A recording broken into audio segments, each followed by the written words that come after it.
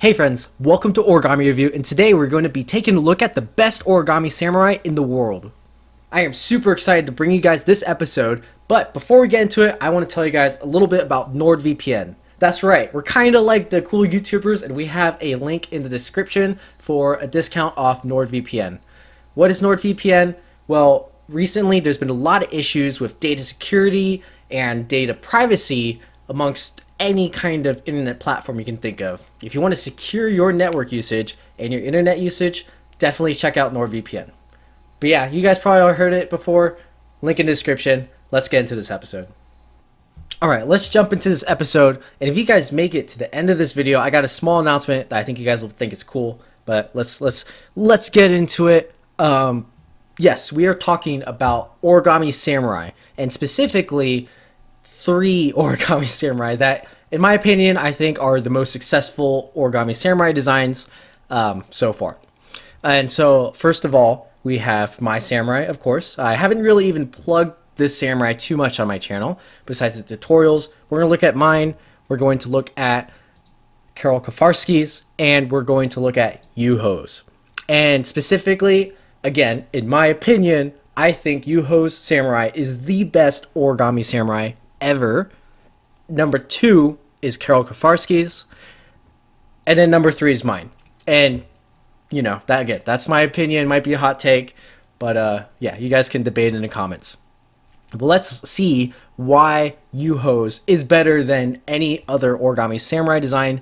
And we're going to start off with a concept called the Uncanny Valley, and this actually applies to many humanoid origami figures and humanoid art. So let's explain that a little bit to realize why Juho's Samurai is so good.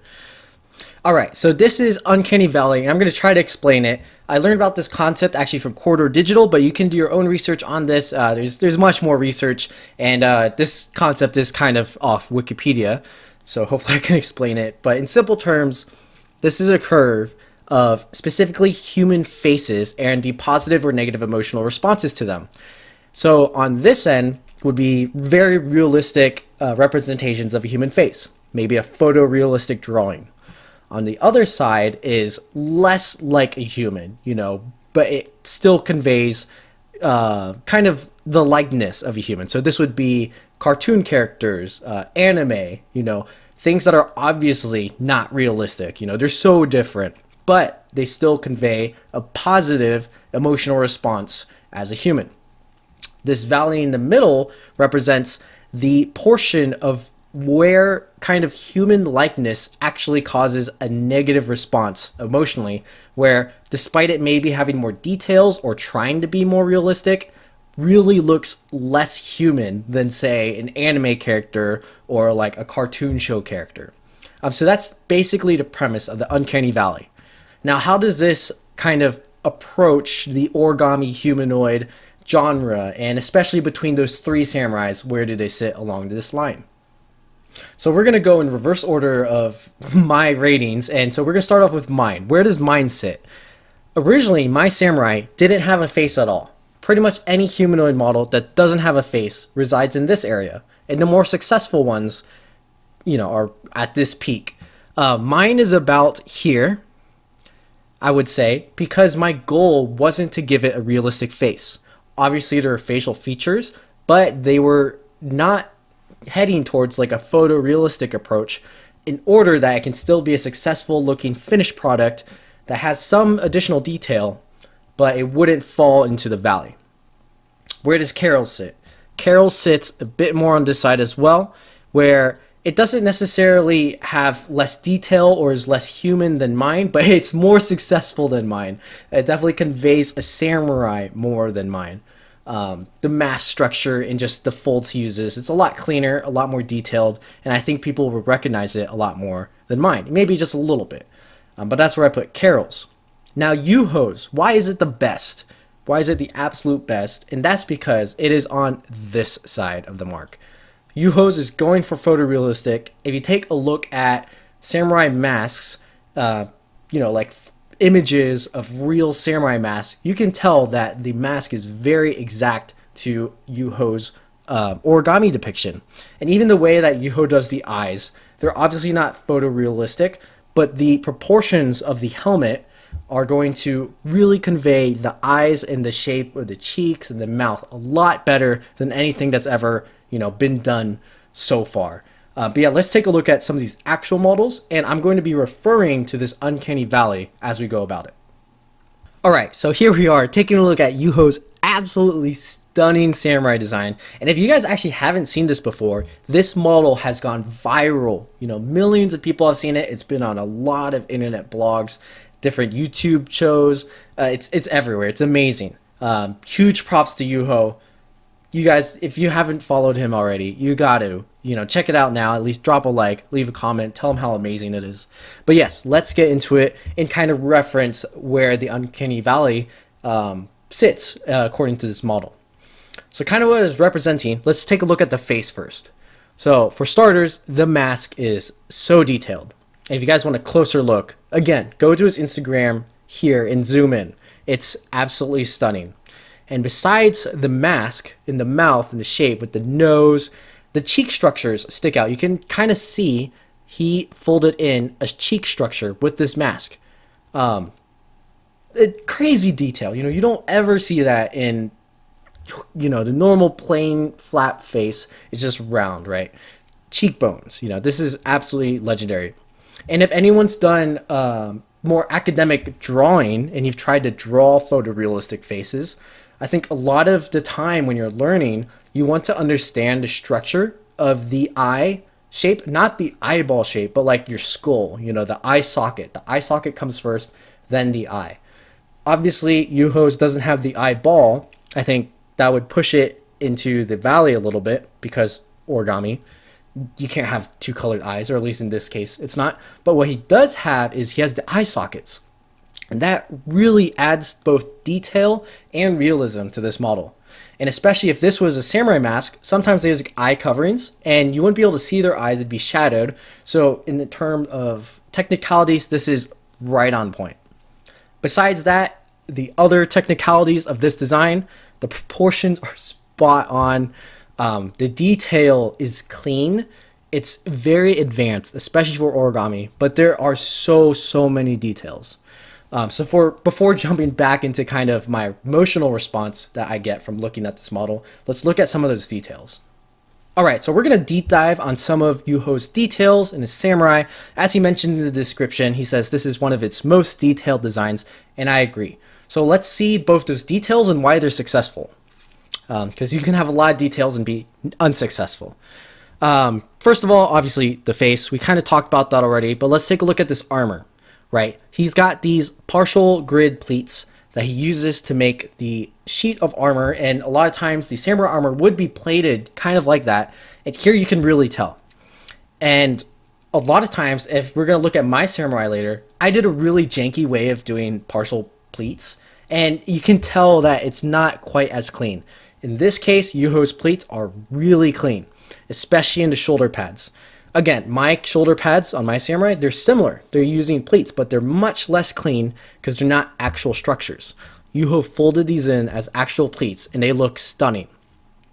Next thing we can notice, this is a box pleat model. Normally, box pleat models look very grid-like, if I should say boxy, and you can see a lot of layers between areas such as arms, legs, all that kind of things.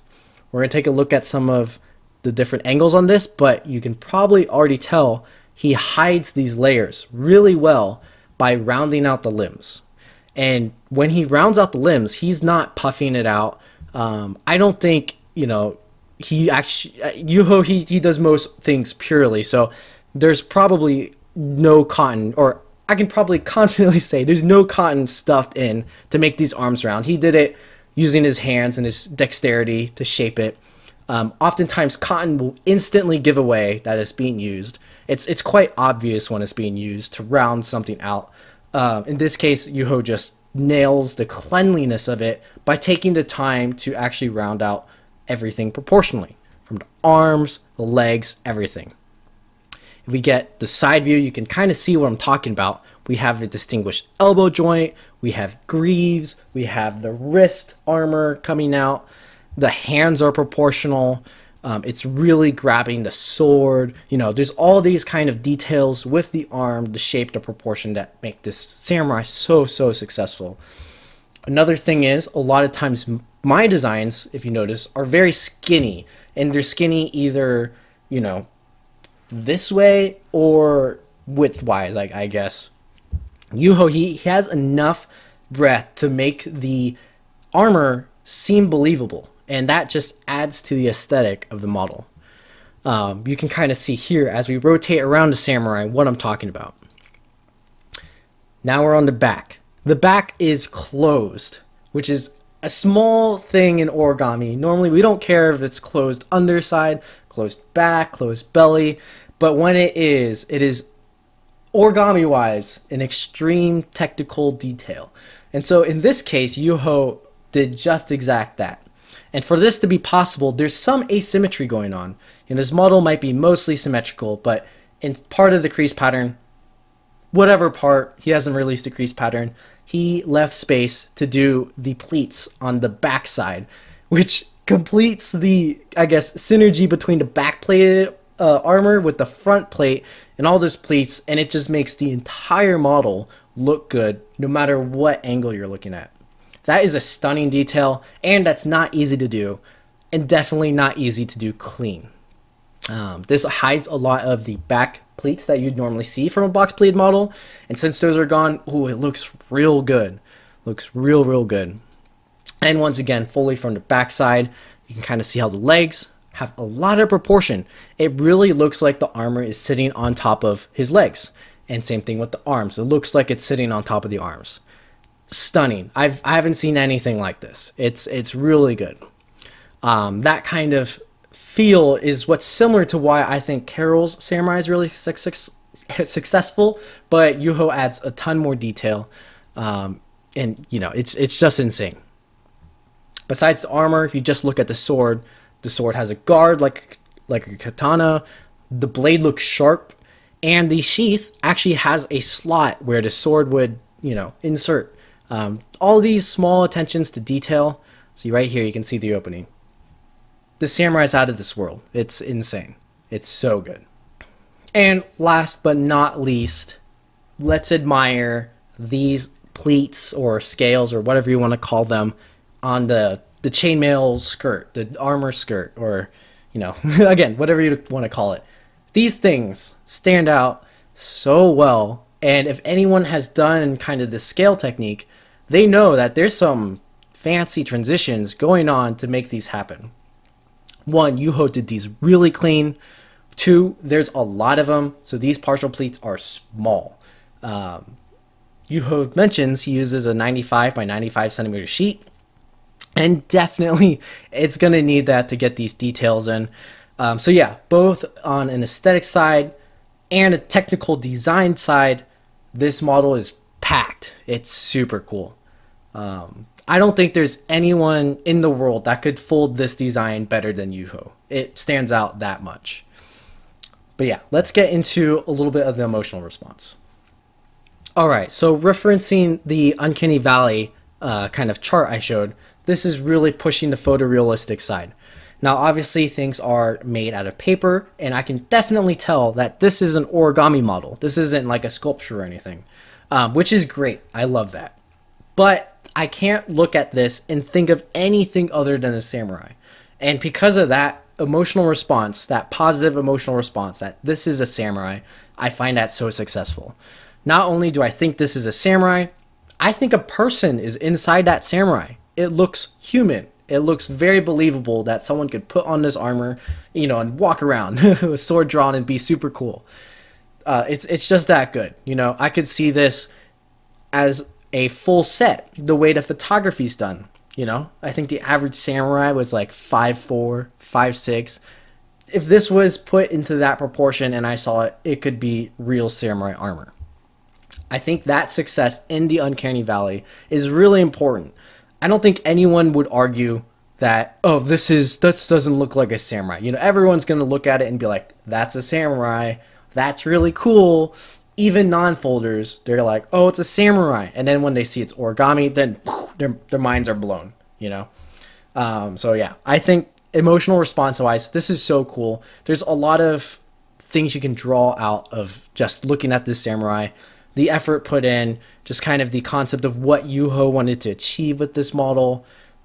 Despite the pose, you know, it's just standing, he's got his sword out, you can still draw that emotional connection that, hey, that's another human being in a really cool suit of armor. So yeah, once again, amazing job, Juho. Now let's take a look at samurais in the rank number 2 and number 3 and kind of compare why they don't quite match up to Juho's design. Again, guys, this isn't any competition or anything. I just want to break down why this is such a game-changing design, and also how good the other samurais are, but you know, maybe what they haven't achieved according to this one. All right, so we are shifting models here and taking a look at Karol Kafarsky's amazing samurai. This is such a cool model. This is what inspired me to design my own samurai, or at least even want to design my own samurai so many years ago. But yeah, this is an absolutely legendary samurai design. I love it so much. Let's talk about it.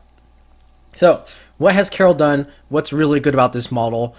One of the strong points on Juho's that I mentioned is it looks like the armor is sitting on top of a human. And you can very evidently see that by the waist folds, the leg armor, and of course the chest armor. There's detail that shows the chest plate separate from the straps that go up the shoulders. And that is really cool and really effectively uses folds of paper to, you know, convey this design. There's no sort of mushing at all with this model. Everything is an intentional detail folded as part of the design. Now, of course, let's take a look at the face. You know, what's the technical aspects of it and how does it line up in the Uncanny Valley? So if we take a look here, it definitely has a lot of detail. Like I said, everything is a fold.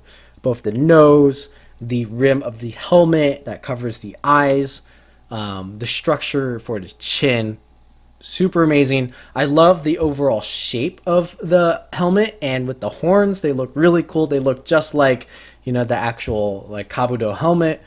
On the emotional side, I've mentioned I put it on the opposite side of the valley as Juho's, where it's not trying to be photorealistic, but it's still conveying human likeness and a lot of positive, you know, reaction, emotional reaction that this is a human. And why is that? Even though it has a lot of details on the face. Well, for one, Karol was smart and he didn't try to do eyes. He has it covered by the mask, and that kind of plays, you know, the same kind of strategy a little bit in mind, where, yeah, you know, we're not going to get photorealistic eyes, and especially with Karol's design approach, he's not going to mush in eyes. You know what I'm saying?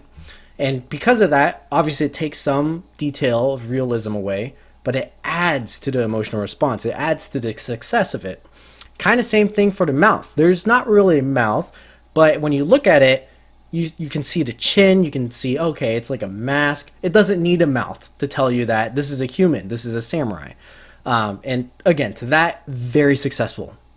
Obviously, there's a nose, and that adds to the realism a little bit, but just enough to keep it in that positive spotlight without going overboard on the details. I think a lot of times, if people try to force in like eyes and nose and mouths, and by mushing or just, you know, trying to pull flaps or rounding out, sure, it's nice, but it can fall further down into the Uncanny Valley, in which this case, the fold, it stays up on the outside of the valley. Beyond that, just take a look at some of the design structures that Karol has. So this samurai, he doesn't have fingers, but he's holding the sword, and he's holding the sword real well. In addition to his sword, he's got both the short samurai sword sheath and the other samurai sword sheath. A lot of times, samurai would carry two. I'm not a samurai expert, but you'll notice they'll carry a shorter sword and then their main sword. And each one has different uses. You know, I think the short sword was a little bit more tactical. You could cut wood, you could carve out animals, all that kind of stuff. That detail's in here, and that's a really cool detail. The asymmetry that's used to create that is also a very notable design technique. Absolutely amazing. The armor, he has kind of the same pleat effect and almost the scale effect as Juho's, obviously not pushed as far, but it's super successful. And once again, the limbs are very proportional. You can tell Karol, he knows what a human body is like very well. And because it's so proportional, it really adds to this model. And to wrap up, again, there's no competition. This is just kind of an analysis. But one of the things that this samurai is lacking that Juho's has is just the extra detail. So if we zoom in a little bit and you look at the arms, you can see that he folded in the arms, but it's still, there's like an indentation, right? It's not a rounded out arm. Same thing with the legs. There's a little bit of dimension, but it's going to be concave when you look at it from the back. And that can still look nice. It definitely makes it look origami, but Juho took the time to, again, round out the limb so it looks good from every single angle. This samurai is missing that just a little bit. Again, it doesn't detract, I don't think, from what, you know, Karol's intention was. If you were to fold this and do the rounded out limbs, I actually think that would take away. I think it'd fall into the valley. It's just not a part of this design. If that makes any sense. But other than that, I really like this design. This sword specifically has the guard, which is really cool. And yeah, this model's super successful. It's still really legendary. If you guys want to try to fold it, the crease pattern looks kind of scary, but again, this is so cool. Definitely check out Karol's origami stuff. She's got a lot of cool stuff. Link in the description. Go check them out. And now we are finally on the last samurai we're talking about, and this is my samurai. And we're going to talk about, again, a little bit about the uncanny valley and also just the technical standpoint of my design. So what are some things I think went well with this design? What were my intentions when I made this design? Obviously, it comes from the original Samurai version 3, which was far left on the uncanny valley. There was no face. There wasn't even a helmet. It had a rice hat, right? It was a stylistic choice that I made, and it also fit it along that left side, so I didn't have to try to make it look realistic to still convey that this was a samurai. Obviously, this version has a face and a mask, and this was a challenge that I saw from understanding origami structures a little bit better and also just improving my shaping, that, hey, I could take the existing structure and make a face with it, you know. One of the most notable things about this design is the eyes. You know, the eyes really give way to the face. The eyes are, again, just the eye sockets, but not very even eye sockets. It's more like the brim of the skull over the eyes, and it was just to provide shadow and a little bit of depth that there might be eyes there. And that's all I wanted to do, because if I pushed it any further, which I definitely tried to push it a little further, you know, maybe a flap for the eye, it just looked awful. It dove straight down into the valley. That adding detail took so much away from the design as a whole. Other than that, I do have a nose and like a mouth structure a little bit, and that just uses techniques from origami masks, which, you know, there's a lot of cool ones of those that actually are very photorealistic. But with thin paper like this, you know, I was just trying the best I could. So as it adds a little bit of detail, it still pushes it on the left side. I think where my design personally falls off a little bit is that my execution isn't as good. And I think that's what most other origami samurai designs, or, you know, the simple samurai helmets, or if someone else tried to fold this, where that would be the main struggle is execution. Both Karol and Juho, their designs were extremely good, but the execution of both the folding and the shaping are beyond, you know, anyone else's samurais. They're technically complete, they're design complete, and they're executed so perfectly well. What I mean by my lack of execution here is, one, again, the face, the pleats are very evident. It's a little sloppy. And you can kind of see, I think my main critique that I receive from a lot of people is the arms feel disconnected from the body. And that's due to the box pleat nature. You can visibly see the box pleats, and that the joint here, there's a huge gap that's not realistic. If you tried to fit a human arm through that, the human arm would be, you know, cut off. It'd be tied up too tight. It couldn't happen. And in that sense, while maybe the samurai looks like it's wearing the armor on the chest, it's not the case for the arms. Same thing with the way I did the pleats. You know, I find it to be kind of creative just using the paper to fit in some of these extra details, but they're not executed very well. They're a little sloppy, they're a little mushy. You know, it's a little, I'm not saying it's horrible, but it's not as successful. You can see actually the difference between the samurai on the left and the right is, while the legs, they're both concave like this, they have a little bit of meat to them. The legs similar to kind of what Karol's has. But on this one, the arm, I tried to puff out the arm. And I think it was successful for this fold of the samurai. However, again, it wasn't executed as cleanly. There's evident signs of like a bit of mushing because it was just made from a box plate layer. Unlike Juho's that was very nicely round, and all the seams were intentional for, you know, a specific elbow joint or the end of the bracers, that kind of thing. I still very much like this design. I'm still very proud of this samurai. And again, I'm not trying to compete my samurai versus anyone else's samurai design. So please, guys, it's not a competition. Don't say whatever, you know, just they're all cool, you know, or maybe they're not cool. I don't know. But still very proud of this design. I think my strong point is the way I pose them. This one on the left isn't posed at all, but this one on the right, it's kind of cool, you know. He's having a guard position. I studied some one-handed sword guards just to make it kind of functional. I have the sheath on the hip in just kind of a unique way that I can keep the model symmetrical but make it look asymmetrical. And I think that's kind of the main aspect that when non-folders see this design for the first time, their minds are absolutely blown as well. This design is my most viewed.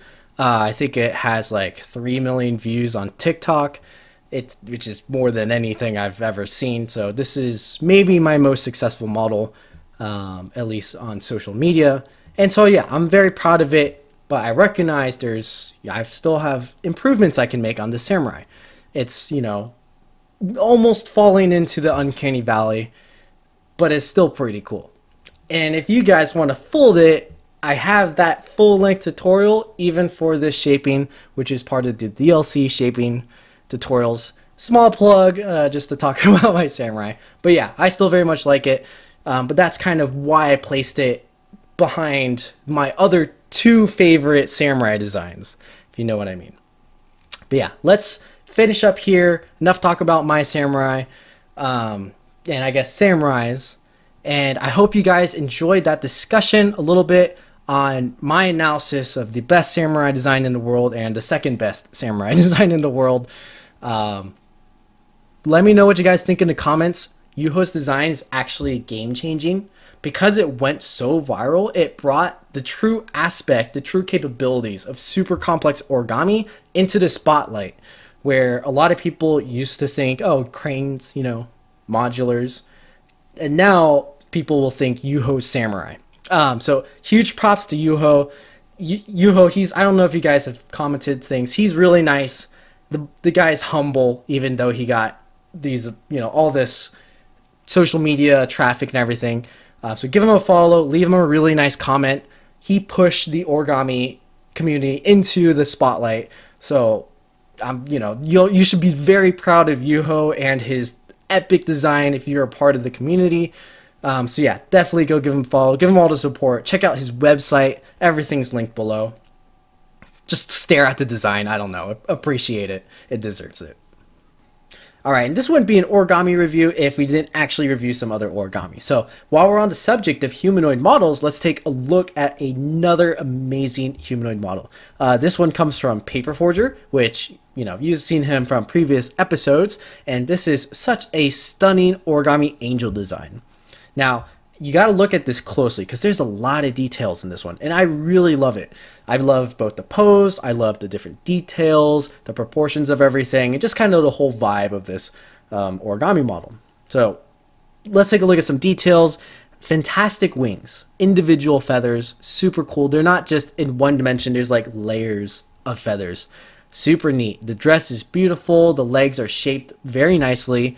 The angel's holding a staff and a book. That kind of asymmetry, that's mind-blowing. That's so cool. Very detailed structure and design processes there. This is a box fleet model, and using that to his advantage, Paper Forger actually added a halo on top of the head of the angel, and this is such a smart move. Obviously there's a little bit of a connecting part here because it has to be, but the essence of this halo it's so cool, it's so creative, and the rest of it's just flowing. The hair is beautiful as well. The photography is pretty genius using the black and the clear cup to hold up the model. All around amazing. Go check out Paper Forger's stuff. Links in the description. Now, in the course of time that passed between last Origami Review episode, there's been some amazing designs coming out. One of them by Kota Imai, and that is a new insect. Now, I'm not actually showing Kota's fold here, but I'm showing David's fold, or Origami DRW, of that model. And there's no way I'm going to be able to pronounce that, but I think it's a Chilean stag beetle. But it is so complex. There's so many spikes on this insect, and David folded it so well. The execution on this insect is beyond, anything, relative to it, and it's so cool. So if you haven't seen Kota's progress pictures, he teased a lot of parts of this model as he was folding it. One being the detailed underbelly. And this uses something similar to his tarantula, where it's like the magic ball structure that kind of gives the fuzzy, insect spike. I don't know what the scientific term is, but another dimension of complexity and detail to this insect. The underside is just as detailed as the top. Obviously, we can't ignore these spines. Some of the legs have 2 rows of spines. David folded all the joints of this insect very, very well. And yeah, man, those spines, they're so clean. None of them look mushed at all. They're all very specific to the crease pattern. That really plays a huge part in the success of this model. This thing's very complex. As you can see, he spent a lot of time on this model. And this is something that's truly a super complex origami model. Huge props to you, David. Amazing job folding this. This is really, really good. And we're not stopping there. Pretty much everything David folds is amazing. We're going to take a look at his new design, and this is the Awakening. That's the title. And it's basically a gravestone with rip, and then as you can see, there's an awakening happening. Yikes, grab your shotgun. No, I'm just kidding. But this is a redesign, I guess, of one of his older designs. Same concept, but this is executed very, very well and much better than his old design, because not only is there an awakening, but it's actually grabbing another arm, another separated arm. That's such a cool detail. Just look at that. That's so cool. This is a natural color change model as well, and it's done so well. The letters on the tombstone, right? Color changed, and it's clean color changed. If you've done any kind of flat folding color change model before, you might be familiar with some of the techniques. And to combine that with a 3D origami design, again, mind-blowing. Huge props, David. This is super cool. Guys, if you don't follow David, check out all his folds. You're going to like all of them. They're so good. So yeah, Origami_DRW on Instagram. David, fantastic, man. Fantastic. And lastly, I'm going to feature this whole Instagram account. This is Allman_Origami, and Allman's a little bit new to Instagram, but his folds are, they're so good. Again, there's not too many, but each one is really well done. So guys, go follow Allman_Origami. Convince him to fold more because it's so good. Kind of talking about the right side of the spectrum. And this is a rendition of Satoshi Kamiya's Ox design, but realism, right? We have an eyeball. Exhibit A. But this is really well done, for real. Amazing folding almond. Definitely deserved a shout out. All these are really cool. I love this tree frog and the ox and pretty much everything. So go check out Almond's account. drop a follow, drop some nice comments, go observe the way he folds, and convince him to fold more. And that wraps up this episode of Origami Review. Thank you everyone for watching, and if you made it this far, you would know that there's a little announcement coming. So what is that announcement? Let me show you guys. This is something I've been working on pretty hard the past couple days, and this is my website. So as you can see from the URL, it is just obb.design, and I'm putting a lot of effort into this website, one as a easy way to access all of my content spread across social media platforms, YouTube, Instagram, my merch store, my diagrams I'm selling, TikTok, tutorials. In addition to that, I also want to provide resources to you guys. And so if you can check that out, I've put together both paper resources for all levels of folders. Maybe you're watching this and you're still a beginner, intermediate folder, or maybe even a complex folder, but you want to learn what kind of papers do I recommend. What kind of things can I trust? I have descriptions for those. For people who want to learn how to treat their own paper, yeah, there's a lot of YouTube videos and tutorials on it, but where can you find a good setup to do so? Got a paper kit. Go check those out, guys. I'm still working on it a little bit, but I hope you enjoy. And it would be supporting to the channel if you guys checked out this website. I think I did a pretty decent job at it. But yeah, that wraps up this episode. Thank you guys so much for watching. Once again, check out all the links in the description. Drop a like, leave a comment, subscribe if you're not subscribed, and I'll see you guys in future episodes. Thanks so much. All this origami, all this origami, all this origami got me going kamikaze now.